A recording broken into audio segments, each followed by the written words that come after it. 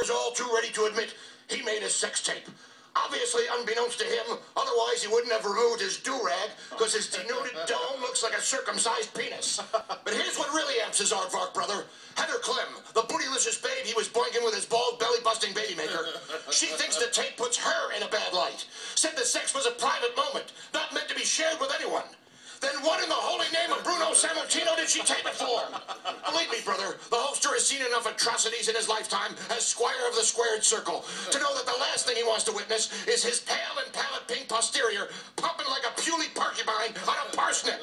The Hulkster got Alan funded, brother, and what's worse, the tape makes him look bad because he wasn't the most courteous of Casanovas. He actually checked his cell phone while she was performing the prelude to the pile grabbing. Nothing throws sand in the Vaseline more than a guy who texts during foreplay, brother. But here's the worst part of the embarrassing imbroglio. She's the ex-wife of the Hulkster's best friend, Bubba the Love Sponge, and who, may or may not have, actually set up the scenario.